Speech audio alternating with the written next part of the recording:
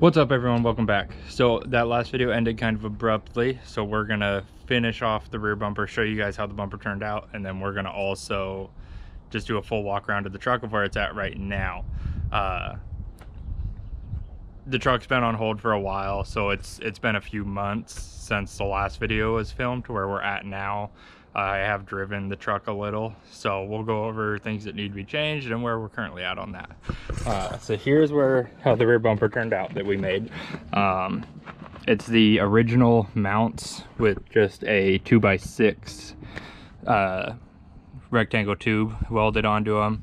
The ends are capped, plate on the top, and then triangulated it. It's kind of hard to tell, but that's how that turned out. I bought the shackle mounts, welded those on.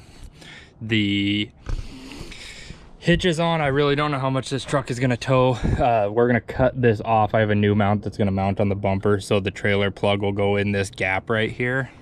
I'm happy with the bumper, but I don't know if it's gonna be the permanent bumper. I would like to take the hitch off, incorporate the hitch into the bumper up higher, and do like a high clearance rear bumper. When I do that, I want to do a tube rear bumper, and I want to actually trim the back here. I would like to kind of cut this here and just bring it all the way around and do a wraparound tube bumper on the back that's a little higher clearance. But the truck is done and drivable, so I'm going to show you guys everything. Here's kind of the truck as a whole. We'll just do a quick little walk around of how it turned out, and we're going to go over everything on it. We'll start here at the front and work our way back. The bumper's on. I don't have the winch in it yet. I gotta fix the winch works, but it's making some noise inside. I don't know if it just needs greased or something's wrong, so I gotta take the winch apart. It's a Warren M12000 that is made for this bumper. This bumper was built around that winch, so that's gonna go in there. The light mounts, these lights are actually gonna get moved out right to the edge of this, and then I have 3 LP9 Baja designs in amber also. They're gonna go here in the middle, so that'll finish that off. These plates here, I don't like. They used to have like a plastic bucket in them that had a fog light, but the buckets have since broke and you can't buy them anymore. So these are I'm gonna make a plate that just covers these and has a D-ring shackle mount here, kind of like the ones at the bottom, just another shackle mount up here. These are the shackle mounts I would use because these are on the frame. These will just kind of be there for more of a look. The lights are getting replaced. That's on the to-do list still. This light actually broke, the mount on it broke, so it doesn't stay in anymore. You gotta tape it into the truck. The HIDs will probably stay. They're Morimoto Mini H1 projectors with HIDs. I really like them. They're really bright, and for having a lifted truck, you don't get people flashing their lights at you just because the projectors. So I like that. The grill needs replaced. I don't know what I want to do with the grill. Keep a stock grill, paint it. We're not sure on that one, but the chrome is coming off a little there. On the front, everything's done up here. We went over that in the videos. No sway bars front and rear because it's going to be a woods truck, off-road truck. Didn't want any sway bars. I've driven it without them. I've driven 70 miles an hour over a couple mountain passes we have around here, and it feels the same. Even with the lift on it, the real soft suspension, it drives great. It does have a Thurin third gen track bar with a 3rd gen conversion bracket. Thurin 3-inch coils. They're not the super soft coils, they're the regular 3-inch coils. Thurin overland shocks and steering box stabilizer up front. It has core 4x4 adjustable control arms. They're bent for tire clearance and ground clearance. So those are probably my favorite part I had bought some other control arms for it, and I waited like 4 months for them. And I bought these, and I had them built, powder coated, and shipped in a week. I love these. I would highly recommend Core 4x4. Tires and wheels, they are Nitto Ridge Grapplers, 37, 13.5, 17s. I went with the 13.5s because they are E-rated. The 12.5s are D-rated. I could have got away with the D rating on this truck just because this truck will probably never tow. That's why I have my 2006 3500. But these are Method NVs. They are 17 by 8.5, 0 backspace or 0 offset with the metal lug, spiked lug nuts. And then the silver ring you see back in there, that is a Centromatic. It's made by a company called Centromatic. It is a balancing ring that goes on your hubs. And these 37s are not balanced whatsoever. They have no weights on the rims, no beads inside the tires.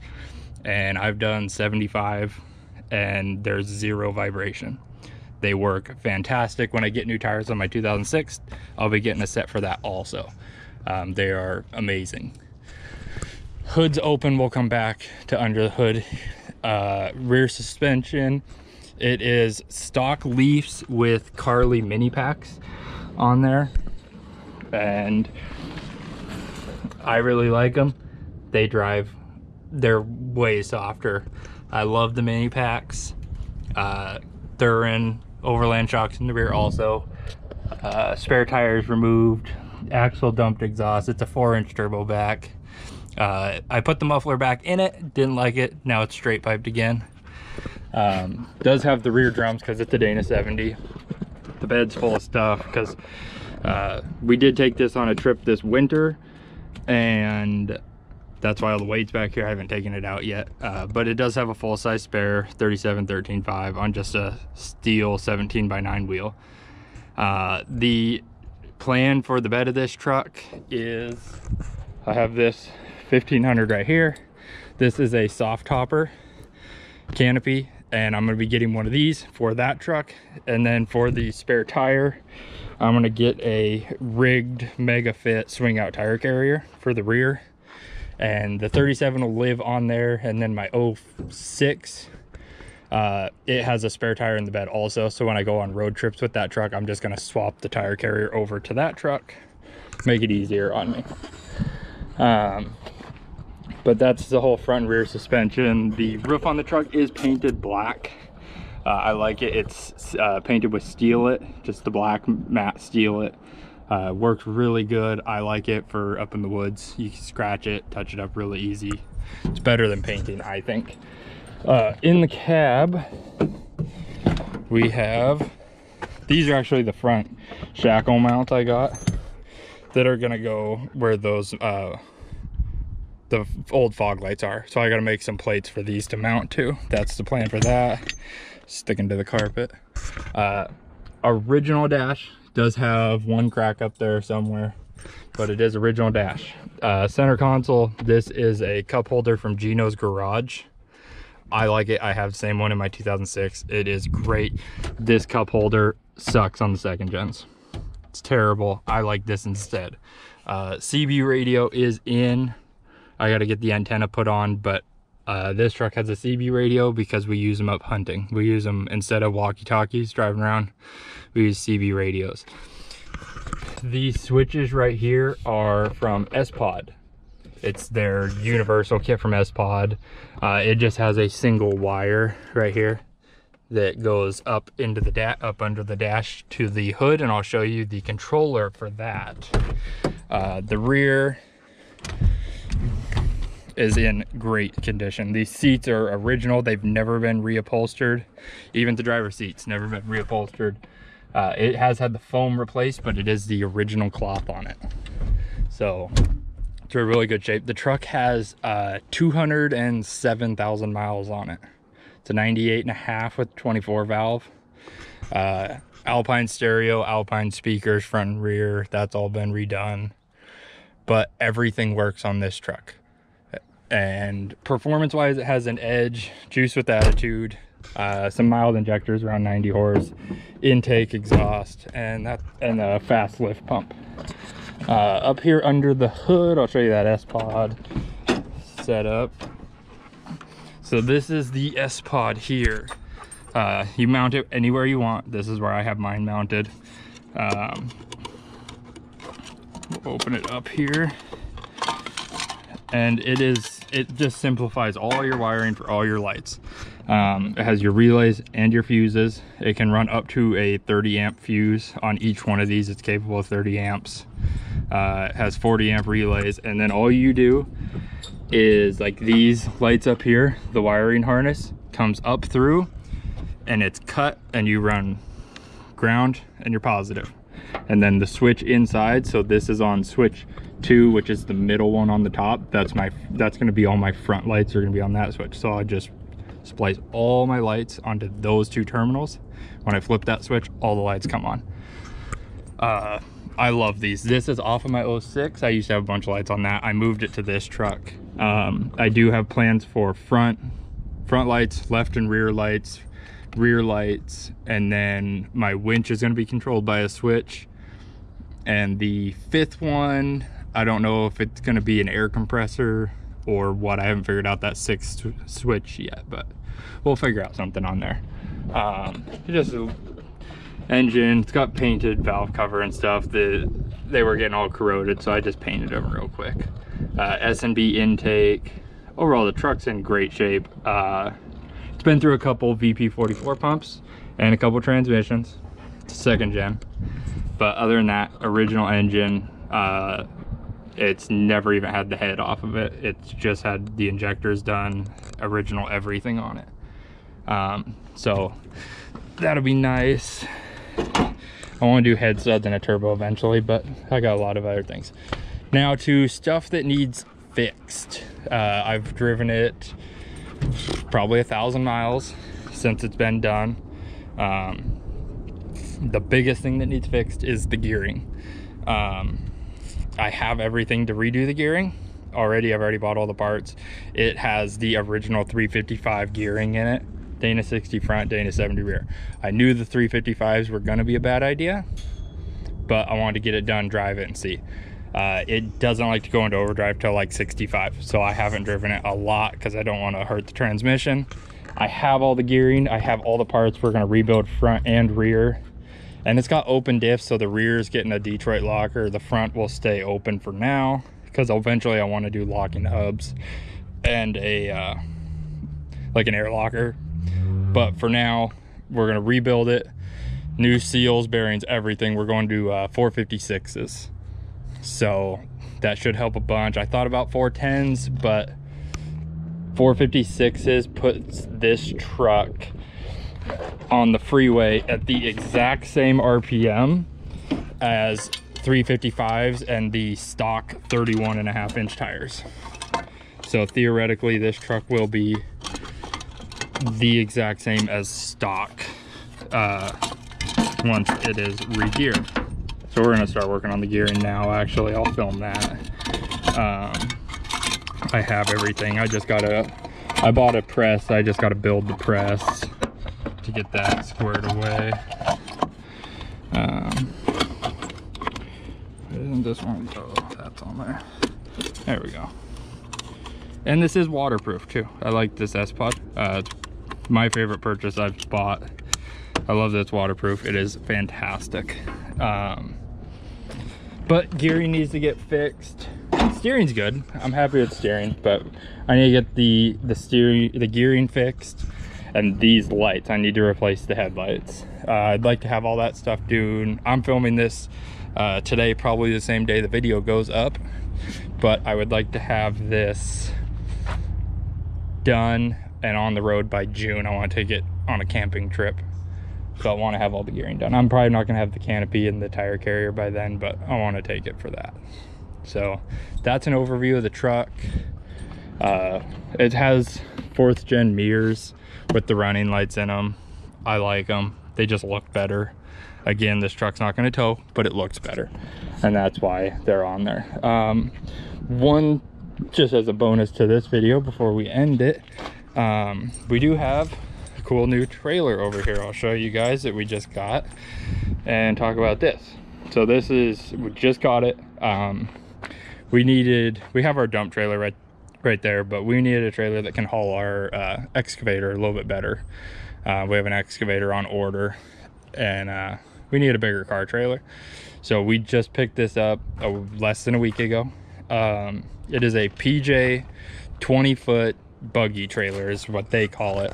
It's got the drive over fenders, full width, 1/4-inch fenders on it. It's 14,000 pound trailer, fold down ramps. The ramps slide back and forth. The deck was, I don't know if it was treated or not, but I stained and waterproofed the deck. This is it's paint by Bear. It was red, the color's redwood, but it's just a stain and waterproof for the deck. I really like the color of it. I think it looks a lot better like this. They could do a little bit better on the chain box up here. I mean, it works, but there's really no security in it. Our plan is we're gonna put, since the spare tire's right there, we're gonna put a toolbox across the front here that's real low. It's barely any higher than the jack here. And we're gonna put a battery and a winch in there. Put a 12,000 pound winch with a battery, and then we'll be able to put the chains in that box also, and it'll be a full width box. So that's our plan for that. But the deck stain's been on for 3 days, so it should be cured now. Today's the last day of curing for it. But yeah, I'm really happy with the trailer. It's really nice trailer. We have a load trail dump trailer here, and we've had this for 5 years now, and the best trailer we've ever bought. If you're thinking about getting a dump trailer, get one, because they are more useful than you can imagine. You don't realize how much you can use a dump trailer until you have one, and it is by far the most used trailer we've ever owned. The PJ and the load trail use the same size tire, same bolt pattern, everything's interchangeable on those same axles because they're both 14,000 pound trailers. Makes it nice being able to swap back and forth. But yeah, this trailer's really nice. I'm happy with it. So our excavator should be here in the next month or two. So I'll film a little road trip on that. We gotta make a trip down to Portland, about 4 hours each way to pick it up. It's still being built in the factory, so we're waiting on shipping for that to get here, but that'll be nice once we got that here. Get some work done around here. We did go with the Kubota just because we have other Kubotas. Love them. We've never had an issue with Kubota. So it's one of their minis. It's a U35 2021. So that'll be exciting to get that. But I think that's pretty much everything we got. We've gone over everything with the truck, and I mean, you guys see where the build's at, where you're caught up. I gotta build the press today. We'll get the press built and we'll start working on the gearing and get that video posted for you. All right, guys, so we're just gonna jump over to this really quick in the middle of this video before I end it, show you guys the press I was talking about. I just got that all finished up. So here's that press that we're gonna be using for the rear gearing, just from Harbor Freight. I got it on their spring Black Friday sale for $170 after tax out the door. But you know, 20-ton press. Really, for Harbor Freight, I know some stuff's hit and miss, but the welds on it look pretty good. It looks like it's gonna hold up. You know, I mean, if it does crack over time, we can re-weld that. That's not an issue. But this is the press we're gonna be using on that, and for the price, you really can't beat it. It really is a good buy. So we got this guy all built up and is ready to go. And then this right here, this is for an upcoming project, so if you guys want to stick around for that, that should be home here in probably 2 months. That project will be back home, and we'll start keep working on that and do a full video series on that. But we're gonna jump back to where we were in the video now. But thanks for watching. Spin this guy around. Thanks for watching. It's kind of just a little side project of mine. I've been wanting to do this for a couple years now, and yeah, it's been fun. I want to continue doing this, and I hope you guys like it. Stick around, give me some recommendations. Tell me what you guys want to see more of, what I can do better, and we'll keep working on it. So I'll see you guys on the next one.